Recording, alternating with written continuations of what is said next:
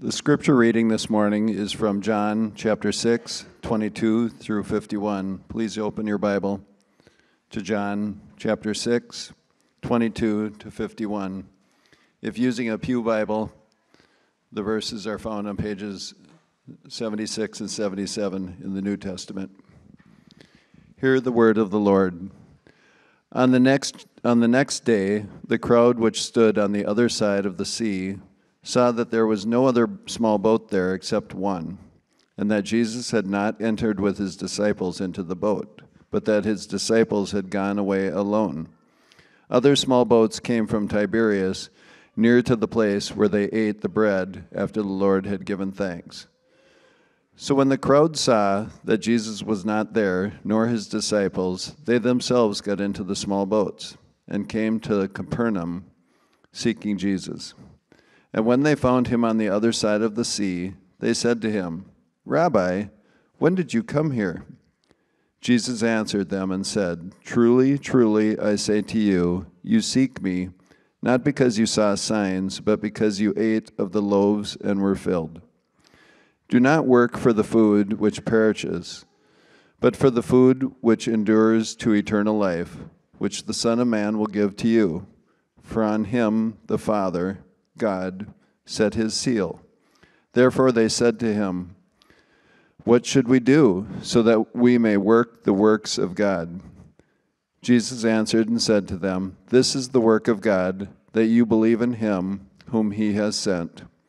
So they said to him, What then do you do for a sign so that we may see and believe you? What work do you perform? Our fathers ate the manna in the wilderness, as it is written, he gave them bread from heaven to eat. Jesus then said to them, "Truly, truly, I say to you, Moses has not given you the bread from heaven, but my Father gives you the true bread from heaven. For the bread of God is that which comes down from heaven and gives life to the world." Then they said to him, "Lord, always give us this bread." Jesus said to them, "I am the bread of life. He who comes to me will never hunger, and he who believes in me will never thirst. But I said to you that you have seen me, and yet do not believe. All that the Father gives me will come to me, and the one who comes to me I will never cast out. For I have come down from heaven, not to do my own will, but the will of him who sent me. Now this is the will of him who sent me, that of all that he has given me I lose nothing, but raise it up on the last day. For this is the will of my Father, that everyone who sees the Son and believes in him will have eternal life, and I myself will raise him up on the last day." Therefore the Jews were grumbling about him, and because he said, "I am the bread that came down from heaven." They were saying, "Is not this Jesus, the son of Joseph, whose father and mother we know? How does he now say, 'I have come down from heaven'?"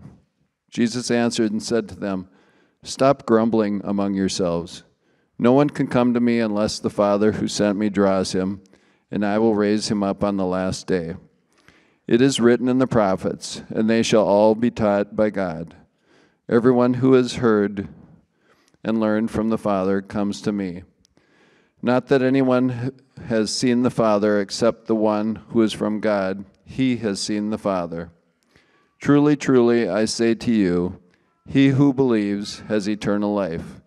I am the bread of life. Your fathers ate the manna in the wilderness, and they died. This is the bread which comes down from heaven, so that one may eat of it and not die. I am the living bread that came down from heaven. If anyone eats of this bread, he will live forever. And also the bread which I will give for the life of the world is my flesh." This is the word of the Lord. You may be seated. Amen.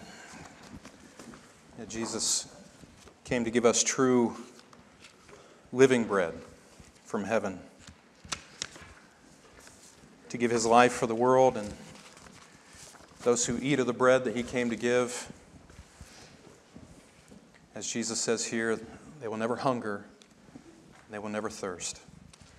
All kinds of yearnings exist in our souls, and we seek to satisfy those yearnings and those longings with things in the world. And the problem is those things will never satisfy, which is why you always have to have more. You've always got to run after more of the kind of bread that the world offers. Jesus says, you come to me, and you will find bread that truly satisfies. Those of you who know Christ, you know how true those words are. Those of you who don't know Christ in this room, Christ beckons you even now to come and receive from his hand freely by his grace, without cost. You don't offer him anything to get this bread. He gives it freely to all who will come to him. So come. Stop resisting and fighting and just come. And you will find him to be the bread for your soul that truly satisfies.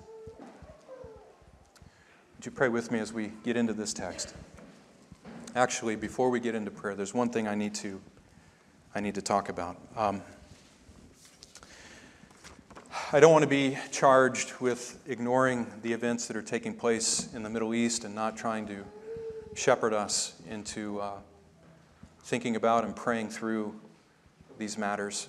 So let me just, for a moment, offer some encouragement to all of us as we seek to pray regarding what's happening with Israel and Gaza, Hamas, possibly Iran and other countries that may wind up getting involved. There is great potential for global catastrophe as we look at this situation, and I hope that you understand that you need to be praying that the Lord will work and accomplish his will through this situation. Now, that may mean that global war breaks out, because for some reason that is what he has decreed to come to pass in order to accomplish his will. What you need to be praying for, and what I need to be praying for, is that Christ would be magnified and exalted supremely through this horrific situation. Those of you who know some of the details, the gruesome and gory acts, atrocious acts that are being done to people, to human beings made in the image of God, by other human beings made in the image of God, you should grieve not only that people would be suffering these kinds of brutal acts, but you should be grieving that there are image bearers of God who are doing these acts to other people. It shows just the emptiness of the worldview of Islam and the view of God that exists within that religion.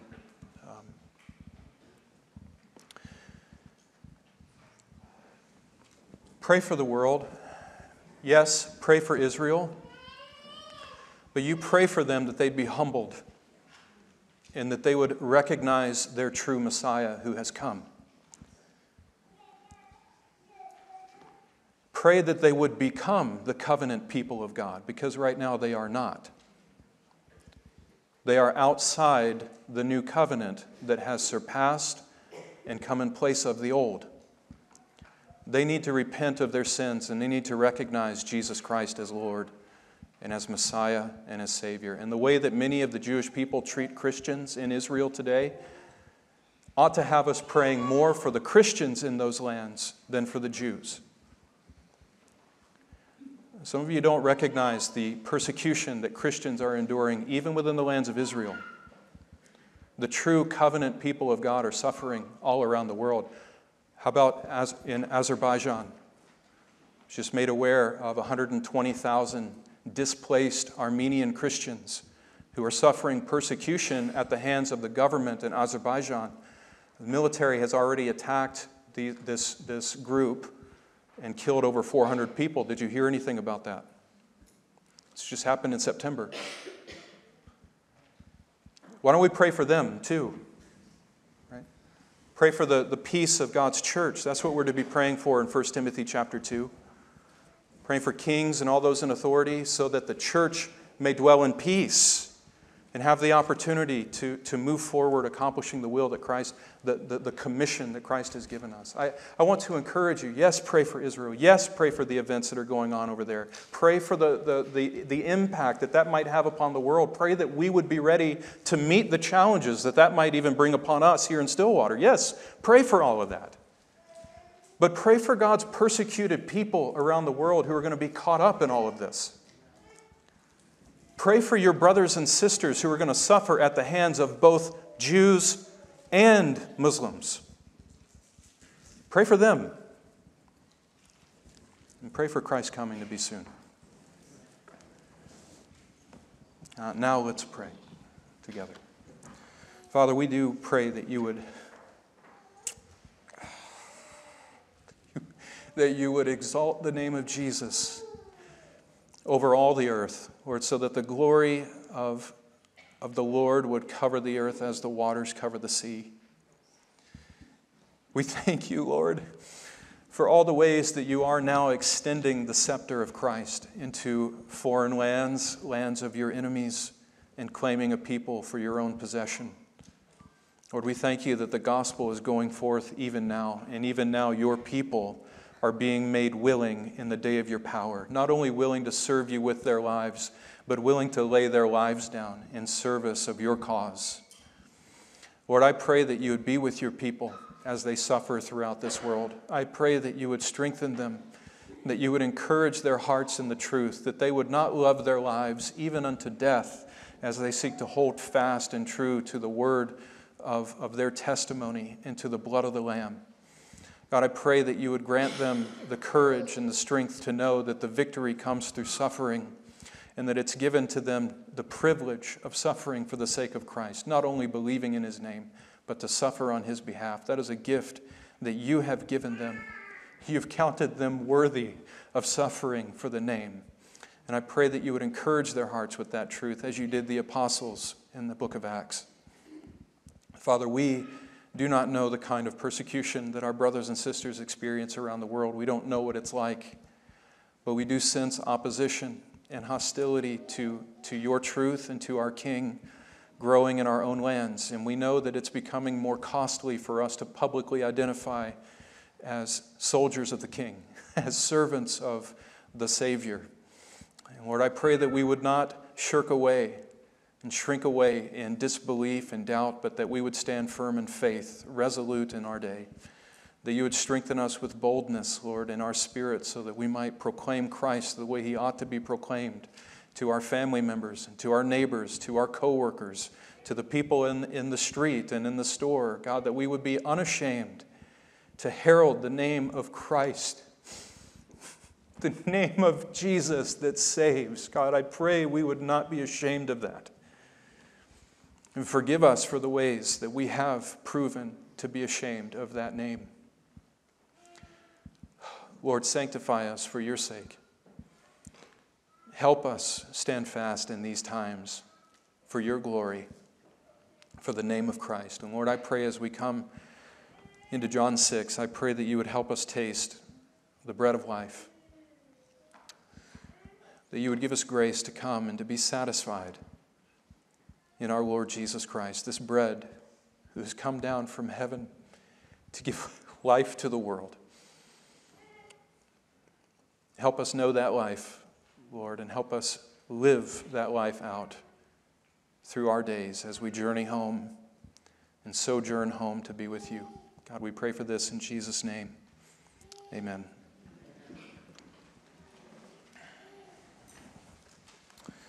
All right, so the title today is The Bread of Life, and that title was chosen because I thought we were going to get further in the passage today than we're actually going to get. So today we're really only going to focus on verses 22 to 29. And what we're going to be looking at is the work of faith. What does Jesus mean when he talks about the work of faith? Laboring for the bread that endures to eternal life. What is he talking about whenever he speaks that way? That's what we're going to be looking at this morning. Now, some preliminary comments, I guess, before we get into the passage. We've already looked at two of the miracles that Jesus performs in John chapter 6. One is the feeding of the 5,000, and the other is walking on water in the midst of the windstorm upon the waves coming to his disciples. Now today what we're going to get into is Jesus' explanation of the significance of the feeding of the 5,000.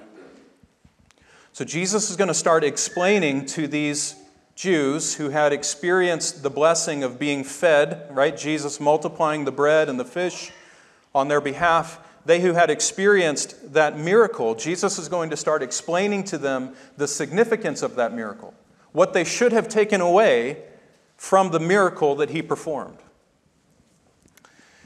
And as we walk through this chapter, just remember, as Jesus is explaining the significance of that miracle, that means that miracle was a sign. It was a sign that was pointing to something greater than itself, right? And that's what Jesus is unpacking for us in the rest of John 6. Now, there's a progression in this chapter as we move through the passage. It opens with this crowd of people who had been fed by Jesus, seeking after him. They're chasing him down, and they're going to great lengths to find him. Where is Jesus? We need to find him. They cross the Sea of Galilee and find him in Capernaum. And once they find him, they begin to inquire of him. Lord, when did you get here? They're inquisitive. They're wondering. They're wanting to know more about Jesus and what he's done, what has happened, and how he got there. But then, as Jesus begins to teach them what they should have taken away from that miracle, the feeding of the 5,000, that leads them to grumbling.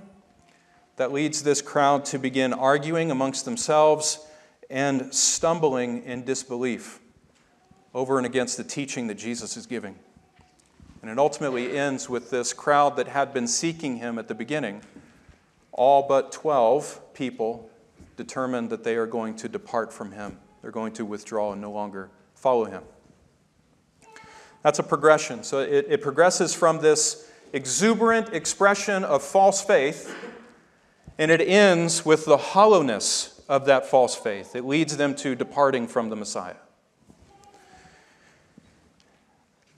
Now, what I want to point out here from the beginning is that it's no accident that crowd chooses to depart from Jesus in response to Jesus' teaching.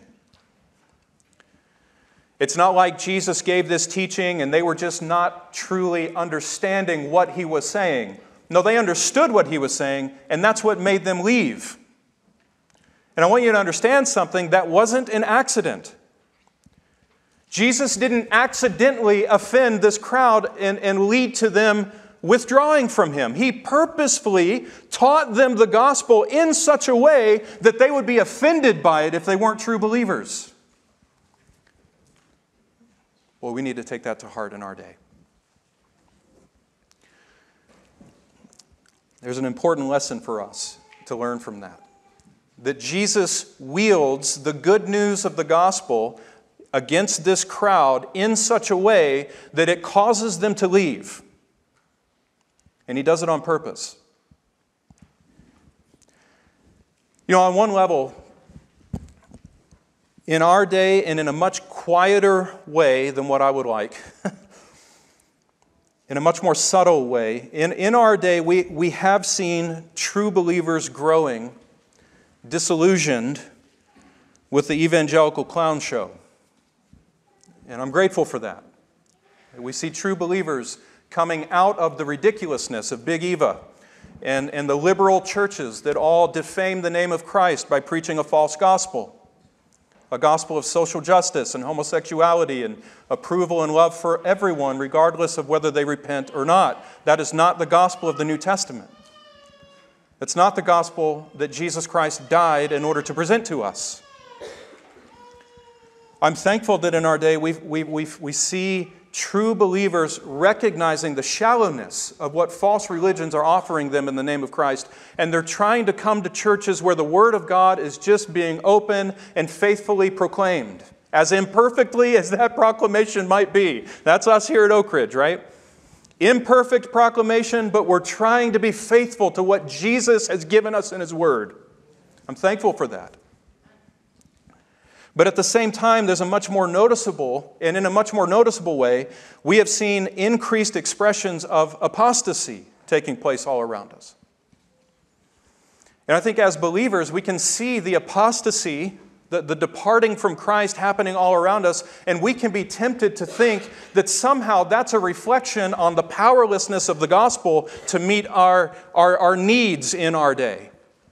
Somehow we can think that times have changed, people have changed, and the gospel in and of itself is no longer enough to meet the challenges that people are facing today. So we've got to come up with something new. We have to repackage that gospel in a way that it will attract attention and people will actually open it. We don't need to get involved in any of that in order to understand what Jesus is doing in our day in the midst of the great apostasy that we're experiencing. What Jesus is doing today is exactly what we see him doing here in John 6. As the gospel is clearly and more accurately proclaimed in our day, the dividing line between those who truly are his disciples and those who are not his disciples is going to become more clear. It's as the gospel is clarified that the light of the gospel shines upon the emptiness and shallowness of false faith. Really, what it is, what Jesus is doing in our own day is exactly what he's doing here. He's culling the herd. He's separating out the true disciples from those who are not true disciples, and he's using his gospel to do it. And that's amazing to me. Right? It is an aroma of life to those who by the power of God are called to see Jesus Christ and his crucifixion as the power of God for salvation. The gospel is an aroma of life to those who are being saved. But the gospel is a powerful stench in the nostrils of people who are on their way to hell. I just want to encourage you, despite the gravity, the heavy tone that I have here, I want to encourage you not to lose heart in our day. You share the gospel with people, you preach Christ with people, and they don't respond, they don't come to Jesus. Don't be tempted to think that that's somehow the gospel having lost its power or is not as mighty as Jesus says it is in the Word. No, it's just that Jesus is using that gospel in a specific way in our day. He's using that gospel to whittle down to the true disciples who are really following him, to separate those who are just playing games. That's what's happening in our day. That's what we see Jesus doing here in John chapter 6. Now that was just supposed to be a parenthesis, but our outline for today, what we're going to do is we'll look through verses 22 to 29. First of all, we have two main points. First of all, there's a rebuke from Christ towards these people, a rebuke for these people who are seeking Jesus for the wrong reasons. And then secondly, the second main point, there's an exhortation to work for the food that does not perish. Now first, let's look at that rebuke that Jesus gives to this crowd that's seeking after him. Look with me at beginning in verse 22.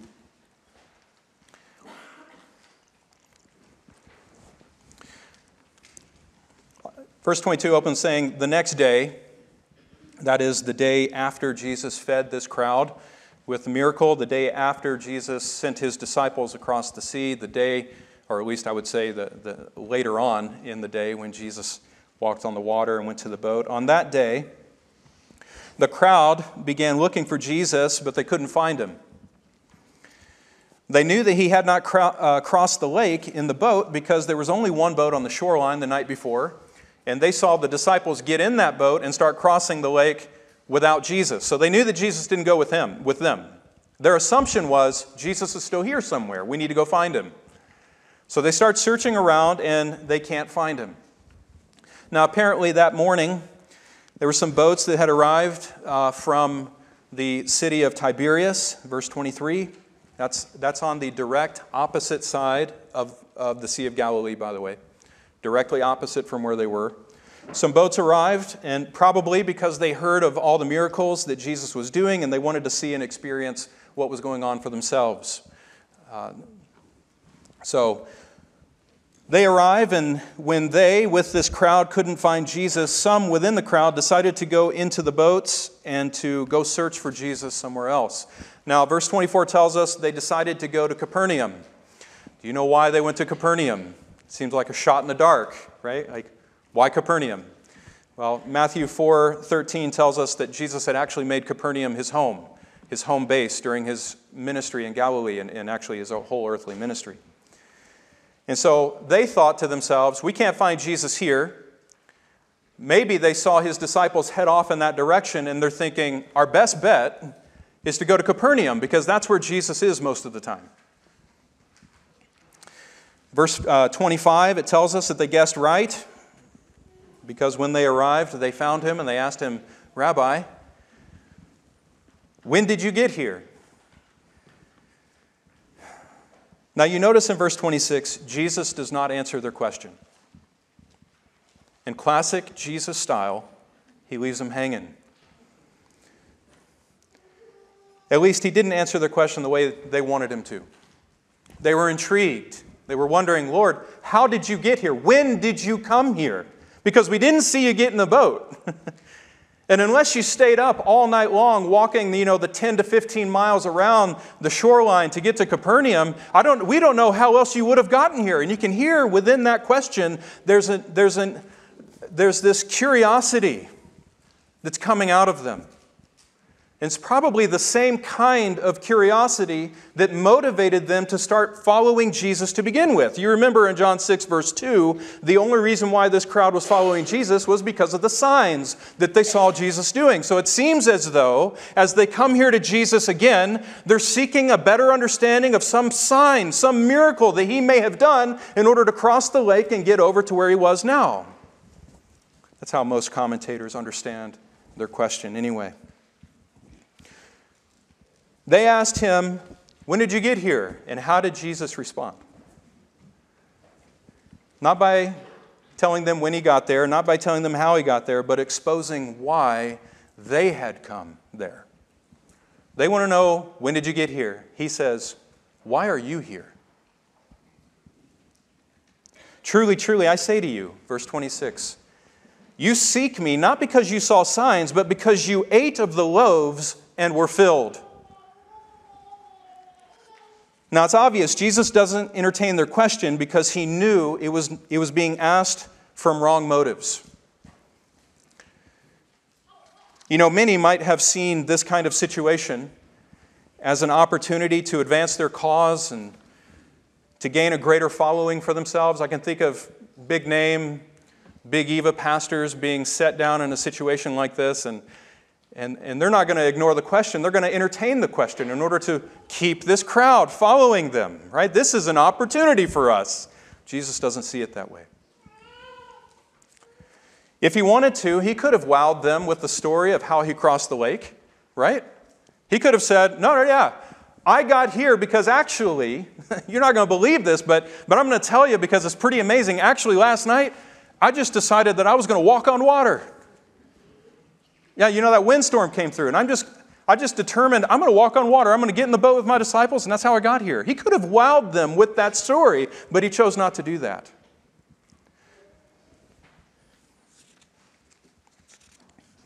In fact,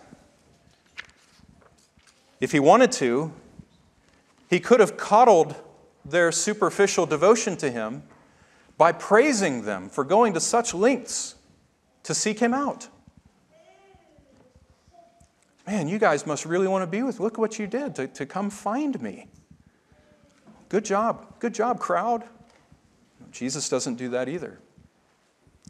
Now, why doesn't he do that? Why does he not entertain their question? Why does he not even acknowledge the sacrifice that many of them had made in order to follow him around for a number of days and then to cross the lake to find him in Capernaum? Why doesn't he even acknowledge those things? Well, I think it's because Jesus demands something deeper from those who would be his disciples than mere fascination with his miracles or shallow devotion to him based upon the material blessings he might give them. Jesus demands more from those who would be his followers than a mere superficial fascination with his miracles or some superficial desire to follow him. Jesus is after true faith in their hearts, and they definitely can't get there if he's catering to and pandering to their carnal interest. Instead, he exposes the true state of their hearts. He says, you're not seeking me because you saw signs. That is, you're not seeking me because you understand the significance of what you saw. You're only seeking me because you ate of the loaves and were filled. Now, that word filled there is very interesting word choice. That word was used in Greek culture to refer to animals who would gorge themselves on fodder. You know, like when you're fattening up, Chris, when you're fattening up one of your cows for the slaughter, that's what this word, you would use this word to describe that. So it's as if Jesus says to this crowd, you're only following me because yesterday you pigged out on bread. Bunch of animals. See, Jesus saw through their outward appearance of devotion, and he saw that in their hearts they were only seeking him for the same reason that an ox might seek after the one who's feeding it. There's no real heartfelt devotion in them. There's no sincere attachment to him as the Son of God and Savior of the world. There's no true enlightenment in their hearts to see who he really is. All they could see was what he could do and how useful that was to them. Just a desire to come to him to have their carnal lusts satisfied. Now that probably sounded a little offensive when Jesus used this word with them, maybe even cutting. Right? He definitely didn't say to this crowd what church growth experts would have told him to say in that kind of situation. But he did say exactly what needed to be said in order to jar them out of their sensual carnality and to confront them with the true state of their souls. I don't know if you know this. If you're a Christian in this room, you do know this. When the Spirit of God begins to work in your heart and apply the truth of the Word of God to you, it cuts. It stings. It hurts. It crushes you, because what it does is it takes your perception of who you are. It takes your idea of how good you are and how God must be pleased with you, and it crushes it under the weight of the gospel. It says, no, you're not good, actually, because there's no one who is good. There's not even one. No, you weren't seeking after God because there's no one who seeks after him, Romans 3. You were conceived in iniquity. In sin you were brought forth. You were going astray from God from the womb. See, when the Spirit of God comes and awakens you to see the reality of who you are through the eyes of God, it hurts. Because it's crushing that idol of self, and it's showing how that idol does not compare with the Lord of glory. There's a Lutheran commentator, Linsky. He wrote the following on that thought. He said, people do not like to hear what their real spiritual condition is. You ever notice that? When you start talking with someone about the true state of their heart, they get very defensive. They don't like talking about what the true state of their spiritual condition is. He says, shams are so popular, but truth alone saves, even though it is bitter. And when the Lord wants to save someone, he allows them to taste the bitterness of the truth, the bitterness of the gospel, so that the sweetness of the gospel is received. Right? That you are a condemned, wretched sinner in the eyes of God, and yet he has loved you such that he sent his Son to be your Savior. You only taste that sweetness when you've got a mouthful of bitterness.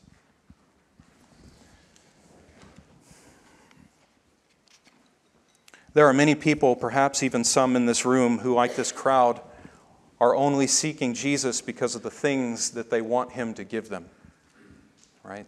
Some people, I think, only seek Jesus because they think Jesus is the key to living a healthy, happy life. Jesus is the key to having money. Jesus is the key to success. Jesus is the key to escaping from suffering and trial and pain. But to seek Jesus in that way, you know what you're turning Jesus into, or at least what you're trying to turn him into? You're trying to turn him into your own personal lackey, to do what you want him to do. And Jesus will not be a servant to desires like that. In fact, if you are truly his, Jesus will do with you the same things that he did with the Israelites. Remember what he did with the Israelites when he was leading them through the wilderness? Jude 5 says it was Jesus who delivered them out of Egypt, right? So as Jesus was leading them through the wilderness, you remember what he did with them? He humbled their souls for 40 years. How did he humble them? Well, he let them hunger. And he chose not to give them the bread that they were wanting. And he's going to do the same thing with us who are truly his people in this room. He's going to give us bread that we don't know, bread that we don't want, trials we wouldn't ask for, hardships that we were not wanting. Jesus is going to do all of that in our lives because that is the only way that we will learn that ultimately we don't live on bread alone, but we live on the Word of God that is given to us. Now, praise the Lord that he doesn't rip out of our hands all of our idols and false desires at once. It's a process, little by little. It's called sanctification. But the Lord will deliberately choose not to satisfy many of the desires we have because that is how he weans us off of our selfish propensity to seek him for the wrong reasons. He chooses not to satisfy many of our desires because that is his means of keeping us from spiritual danger. You don't know. Some of the things that you want Jesus to do for you may be the very things that would end your soul in hell. And Jesus in his love is going to keep them from you and not give you all of those desires that you might be asking him to do. Now, this crowd that was definitely seeking Jesus for the wrong reasons, seeking after the wrong kind of bread, and he rebukes them for that. But he follows that with an exhortation. You see this beginning in verse 27. There are two parts to this. He says to the crowd in verse 27, first of all, do not work for the food which perishes. Do not work for the food which perishes. That's an exhortation. Now, there was one reason this crowd was still seeking after Jesus. They wanted him to give them more bread. All they were seeking for him to do was give them more of the bread that perishes. By the way, that's the same motivation that was behind their desire to make him their king, right? They wanted a carnal king who would be set over a carnal kingdom that would satisfy all of their carnal expectations of the kingdom of God. And Jesus said, no, I'm not that kind of king, and my kingdom is not that kind of kingdom. It's that same desire manifesting here as they're seeking Jesus for more bread. They have a carnal desire. They have a lust to use the Lord to get something that they want, and Jesus will not submit to that. In fact, he exhorts them, do not labor for the food that perishes. Why are you spending yourself for food that's only going to last the moment that you eat it? Right? I mean, they had just been fed to their full the day before. Right? It says in John, 6:11 or 6:12, that they ate as much as they wanted. And there was much bread left over. They had glutted themselves on the provision that the Lord had given them. And what happened the very next day? All of that bread's gone. No longer satisfying. They've got hunger in their stomachs.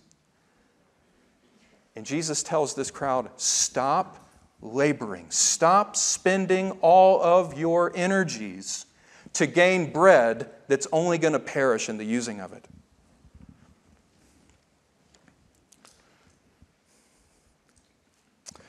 Even now, Jesus says the same thing to the vast majority of people in this world, maybe even to some of you,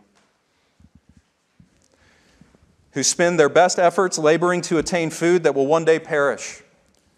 Right? They spend their lives just to get the next job promotion, to capitalize on the right investment, to get the right politician in office.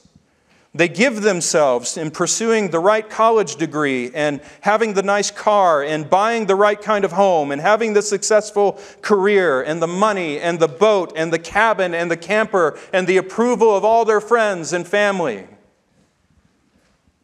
The right spouse, good sex, pleasure in all of life, vacations. There are people who only live for that proverbial weekend, right? Spend all of their lives laboring to save up for retirement so they can then finally enjoy something of life before they check out.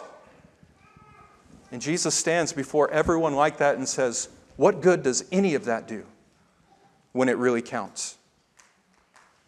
You can have a bank account filled with millions of dollars and you can go off and enjoy all kinds of vacations in your retirement, but the day's going to come when you're going to take your last breath and you are going to pass into eternity. At that moment, what will you have spent your life on? Will it have been on anything that's going to endure beyond that last breath that you take? Will you have given any of your life to pursuing true living bread that will carry you throughout the eternity that's coming? Or have you spent your whole life on things that will slip through your hands when you exit this world and stand before the Lord for judgment? Jesus says, stop laboring for food that perishes. Isaiah 55:2, why do you spend money for that which is not bread, and your wages on that which does not satisfy? Well, we all know what it's like to spend ourselves seeking after sin, the bread that the world has to offer, seeking after sin and finding that it never satisfies. Why do you spend your entire lives seeking things that ultimately will rot?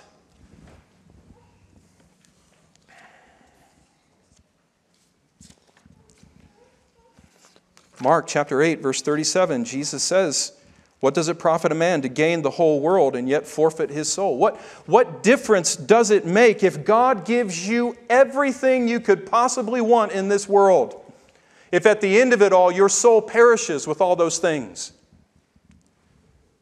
What good does that accomplish? 2 Peter 3:10. The day of the Lord will come like a thief. And in that day the heavens will pass away with a roar, and the elements will be destroyed with intense heat, and the earth and its works will be burned up. See, on that day when Jesus returns like a thief in the night, it's all getting burned up. Retirement accounts, homes, businesses, cars, adulterous relationships, fornication, entertainment, football, baseball, it's all getting burned up on the day that Jesus comes. So what good is it going to do your soul if on the day that Jesus comes, you're so busy clinging to these things that you aren't actually holding fast to Him? What good does that do? Because in the destruction of those things, you will be destroyed with them. You understand that? That's bread that perishes. And Jesus says, stop spending yourself. Stop laboring for bread that's only going to perish one day. Rather, secondly, Jesus exhorts them in verse 27, work for the food that endures to eternal life. Right? There is true, enduring, lasting food that will sustain those who eat it throughout the days of eternity. And Jesus says, rather than spending yourselves on what will not last, work for that food. Give your life to pursuing that food, the food that's going to last, the food that will stay with you when you pass out into eternity. Spend your days seeking that food. And then He gives them a promise. He says, and I will give that food to you, because on me the Father has set His seal. Right? That's what gives us hope and confidence to come to Jesus and to receive the food that He has to give, to seek the food that will not perish and that will endure for all eternity, because on Him the Father has set His seal. He anointed Him with His Holy Spirit. Jesus went about teaching about the Father and the kingdom of God with power and authority. He performed all the signs and the wonders for the sake of His Father. All of that was the Father attesting that He had set His seal on His Son, climaxing in that final, full demonstration of His seal upon Him in the resurrection of Christ from the dead. On Him the Father has set His seal, and Jesus says, I have the authority to give you the kind of bread that will endure to the end of your life and beyond. You must come to me if you're going to have it. And I will give it to you. The Father guarantees I'll give it to you. Jesus says, you spend yourself seeking me to have this bread, and I promise you, I will give it to you. The Father's seal upon Him is what gives us confidence to know that His promise is true.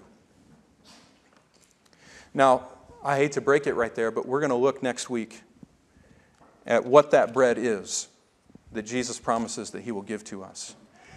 But for the rest of the time, I want to consider two questions that Jesus' comments here bring up, at least in my mind. Two questions that these statements of Jesus in verse 27 bring up. Number one, is Jesus calling people to earn eternal life when He tells them to labor for the food that does not perish?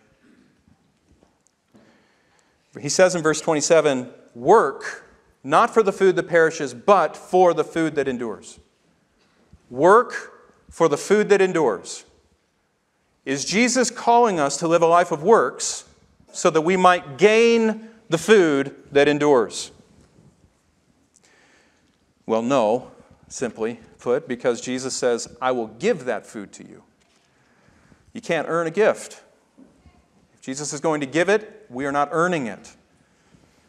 But in history, there have been many people who have understood Jesus' statement to mean we must work in order to gain eternal life. Probably most notably is the Roman Catholic Church, right? Grace alone is not sufficient to save. You must cooperate with that grace doing certain kinds of works, and then you will be saved.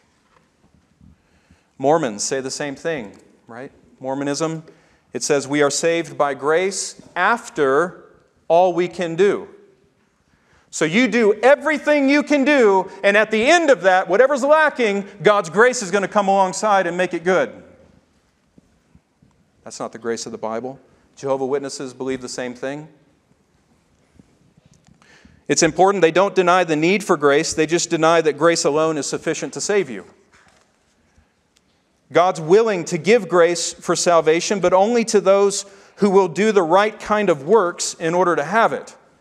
So do these works, and you will receive grace. Earn, then receive. That's what these false cults and entities would say, organizations. And they'll point to statements like what Jesus says here in John 6, and they'll say, well, that's what Jesus is teaching right there. See, He says, you work and I'll give. That's even how the Jews here in John 6 understood Jesus' statement too, isn't it? You look in verse 28, Jesus said to them, work for the food that endures to eternal life. And how did they respond? They said, okay, fine. Well, you just tell us what works we need to do so that we can be doing the works of God, and we'll do it. What shall we do so that we may work the works of God? That is, if we need to work for the food that endures to eternal life, then you just tell us what those works need to be, and we'll go forth and do them, and we'll get eternal life from you. Now, Jesus makes clear in verse 29, though, that they had missed the point. He says, this is the work of God. Not law, not commandment, not earning your way into my grace and favor. No, this is the work of God, that you believe in Him whom He sent. In other words, this is all that God expects from you, Jews. And I'll say this to you all sitting here in this room. This is what God expects from you as well. Are you still with me? Just shake your head. You still here? We're all still in the same room. We're all still paying at least a little bit. We're paying attention. Pay attention here. Because Jesus is not only saying this to this crowd, He's saying this to you. Every single one of you in this room. It is not about your works that's going to get you into eternal life or let you earn or receive the bread that endures to eternity. It's not about how good of a person you are. I know people who think if I just keep the 10 Commandments, if I just do my best, God's going to accept me in the end and it's all going to be okay. What a shock and what a surprise when the Lord looks at them and compares them to His Son and says, you didn't measure up. You should have come to Him as your refuge rather than standing on your own. Jesus says, this is what God expects from you. This is what you must do. You must believe in me. That is, you must receive me, you must cast yourself upon me, you must feed upon me, you must put all of your hope for life and eternity in me and in me alone. Renouncing hope in everything else and putting hope in Him alone. See, salvation is by grace alone, through faith alone, in Christ alone. And to put faith in Christ alone means nothing less than completely committing all that we are and all that we hope for time and eternity into His faithful hands.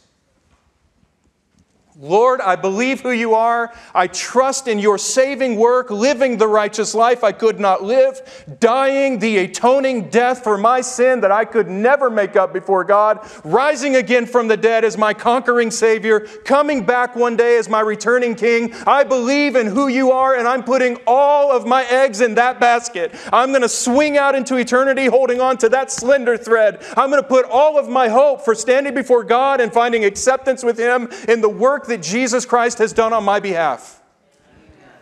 That's what it means to believe in Jesus. It doesn't just mean that you have a notional concept that Jesus was a real person, or that He actually literally died, or even that He rose again from the dead. None of that's going to help you when you stand before God.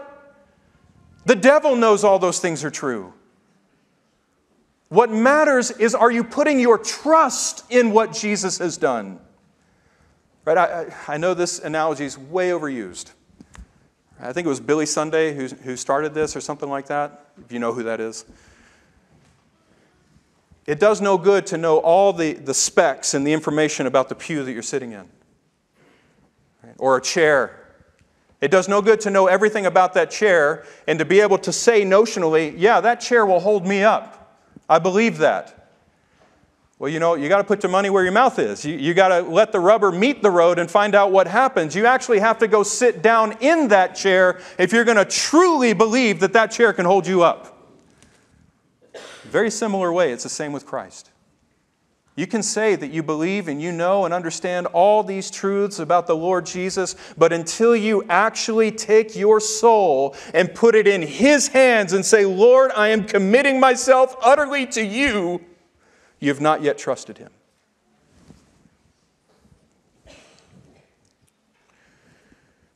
Faith is a giving up of ourselves to Christ, and that is the work of being a disciple. This is all that God expects from us. Commit ourselves to His Son.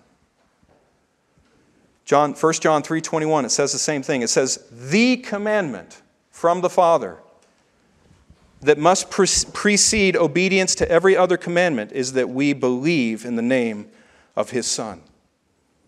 And by the way, this is why Romans 1:5, this is why the whole Christian life is described as the obedience of faith for His name's sake. Because obeying the gospel is obeying the command to believe in Christ, giving your life to that. Now, so it's not, Jesus isn't calling us to earn or work for eternal life, because faith is not earning eternal life. But that leads to a second question, maybe a clarifying question. If Jesus isn't teaching that we earn our way to eternal life by working for it, then is Jesus teaching us that faith is a work that must be done?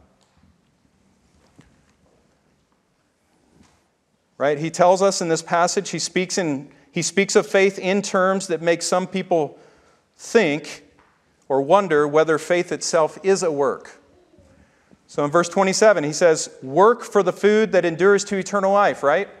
And then he defines what that work is. That work is believing in me. So does that mean that faith becomes a work in the Christian life the way that the law is a work?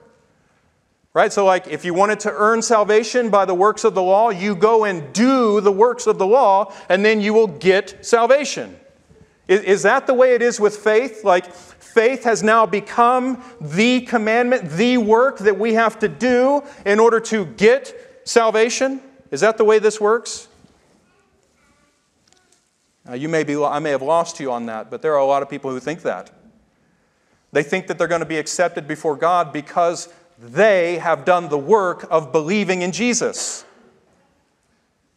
That's not putting hope in Christ. That's putting hope in your choice to believe.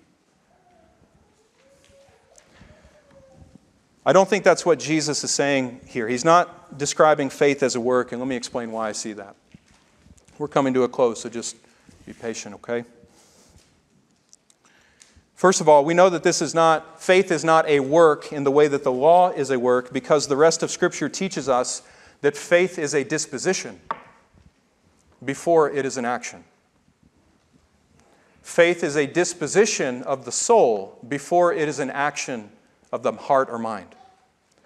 So Hebrews 11, verse 1, it says that before faith can ever be an action, it must first be an internal assurance and conviction of the reality of things that we hope for and yet do not see. Do you see that? Faith is not a decision primarily, it's an internal disposition. It's a conviction of the heart of the things that are real. You must have a conviction in your own heart of things that are real and yet unseen, or else you will not believe in them. You can't make yourself believe in something you can't see. Faith is an internal disposition of the heart before it is an action. It's not fundamentally a work. Fundamentally, it's a change in our core convictions about what is true. That's what faith is. And then our outward behavior begins to conform to that internal conviction. However, that does not mean that faith is effortless. Okay, and I want to end on this encouragement. I hope it's an encouragement. Christ describes faith in this chapter in terms of labor because it truly is an all-consuming effort to believe in Jesus Christ. Believing in Christ is not merely a decision that you made 30 years ago. Believing in Christ is a day-by-day, moment-by-moment activity of putting yourself in Christ's saving hands and leaving yourself there.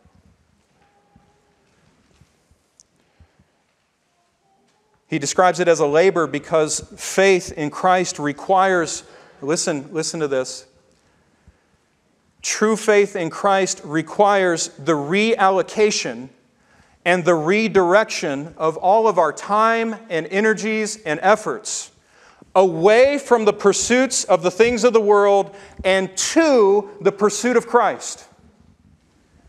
So just as fervently as you used to pursue sin in your life prior to coming to Christ, all that characterized you in your pursuit of sin, all of that should be taken off of that pursuit of sin and engaged in your pursuit of Jesus. That's living a life of faith. And we see that play out in the Scriptures, right? The Apostle Paul was fervent in his pursuit in condemning Christ and persecuting the church. And yet when he's converted, we see him just as fervently serving the Lord and serving His kingdom and building up the church. That should be all of us. It is a labor. It is a labor, but it's a glorious labor. It's a free labor. It's a labor of liberty. John Calvin, he said that the spiritual food of the soul is the free gift of Christ, and we must strive with all the affections of our heart to become partakers of so great a blessing.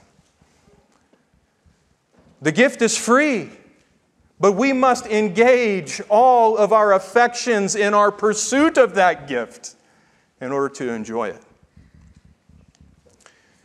The Scriptures speak this way all over the place, and I'll try to just summarize these things. But in Luke 13, 23 through 24, a man came to Jesus asking, Lord, are there just few who are being saved? And Jesus turns the spotlight back on the man who asked the question, and he says, don't you worry about whether anyone else is going to get into the kingdom of God. You worry about whether you're getting in.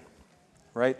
So don't worry about everyone else, but you strive to enter into the narrow door. That word strive, the Greek word there is agonizomai. Do you hear an English word in that? Agonize. You agonize to enter into that narrow door. You know, if you're going to agonize over something, it really is all-consuming, isn't it? It takes up all your mind, all your thoughts, all your disposition of heart. It's all geared towards that one thing that you're agonizing over. Jesus says, you agonize to enter into that narrow door. The narrow door is Christ. Entering in is entering into Christ by faith. And Jesus says, it's striving that ensures that you actually get into that door. 1 Timothy 6:12, Paul describes the Christian life as fighting the good fight of faith. It's not just a passive existence. It's an active engagement. It's a battle. It's something that you are fighting to achieve. It's a good fight, but it's a fight nonetheless. And you notice what he says there. You fight the good fight of faith. Take hold of the eternal life to which you were called.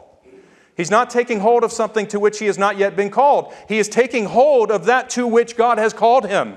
The invitation has come. The inheritance is already Timothy's. Now Paul is telling Timothy, now you spend the rest of your life laboring to take hold of it, to live in its fullness, to walk in its possession until the day when you receive the fullness of inheritance in Christ's presence. Philippians 3, 8 through 12. This is like the clearest passage, right? Describing what it means not to work for the food that perishes, but to work for the food that endures to eternal life. Paul exemplifies that for us right here in Philippians 3. Right? It involves the letting go of everything else in life in order to attain true spiritual knowledge of Christ.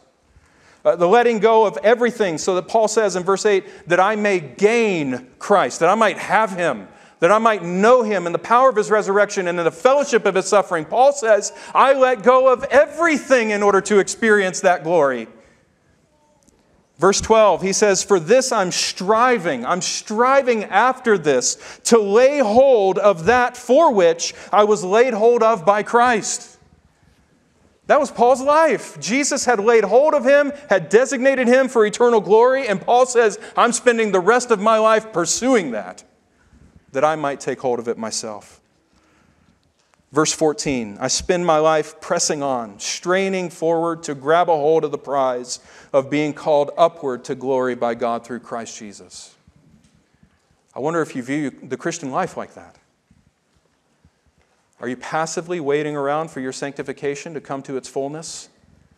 Or are you actively engaged in seeking to become more greatly conformed to the image of God the Son?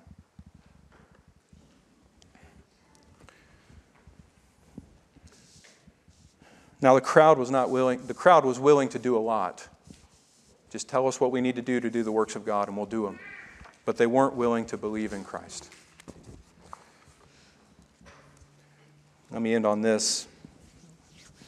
Next week we're going to talk about why they weren't willing to believe on Christ.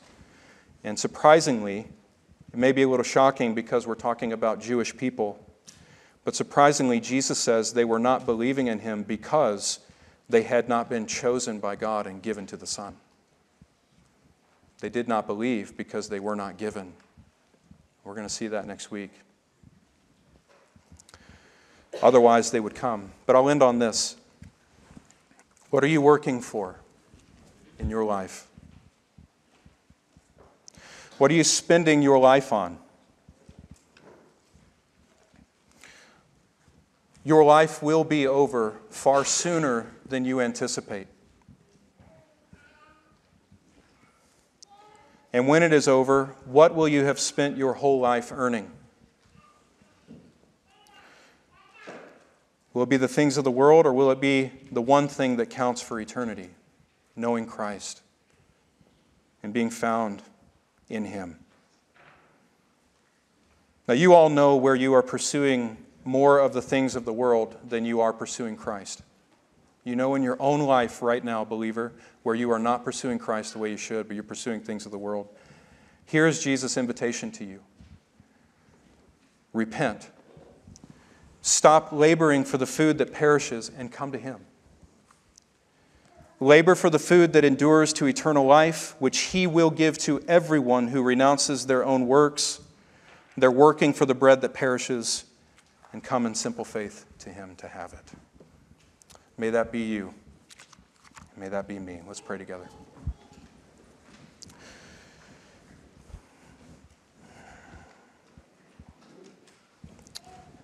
Lord, the path that you call us to walk down is a simple path, but it's a costly path. It's a simple path. It's believing in you as the gift of heaven, as the bread who has come down to give life to the world. But to walk down that path requires that we die to ourselves daily, that we get on the cross and take it up and follow you unto death. Lord, I pray that you would fill our hearts with an ability to do that very thing. Lord, give us great joy in living our lives for you and seeking you. Give us ambition to know you above all else. May we be found on that last day, being those who truly believe in the Lord Jesus Christ as the Lamb of God, who takes away the sin of the world. Lord, may we be found in Him on that day. Help us now as we praise you, as we respond to the message. Help us sing with full hearts and joy. We ask this in Jesus' name, Father. Amen. Hear a benediction from Jude, verses 1 and 2. Jude, a bondservant of Jesus Christ and brother of James, to those who are the called, beloved in God the Father and kept for Jesus Christ, may mercy and peace and love be multiplied to you. May the Lord fulfill that in your own heart and life in the week ahead. Amen. May you go in His peace.